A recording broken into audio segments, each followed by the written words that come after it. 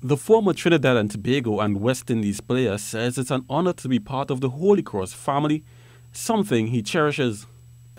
As Mr. Tappin said, things have moved on, and I love what I see.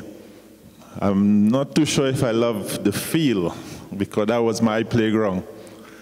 But the development at the college, I am proud, and even more proud now, to wear this T-shirt and to say that I passed through Holy Cross College.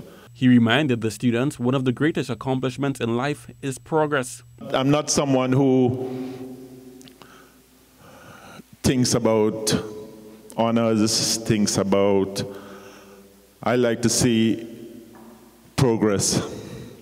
And it's one of the things that, as a coach especially, I push players to make sure that every time you come back to me, when I haven't seen you for a while, there's progress. You've improved. Simmons added it was important for one to be disciplined if they want to be successful at whatever they do. Former Holy Cross principal and the teacher, Dr. Bernard Tappin, gave his recollection of a young Simmons in the classroom and on the cricket pitch. Phil was the spirit of the class. Never rude, full of joy, but he was transfigured when he played his cricket for Holy Cross. And I remember watching him play under the guidance of Brother Navis, and he's known as Brother Navis's superstar. An old boy told me that.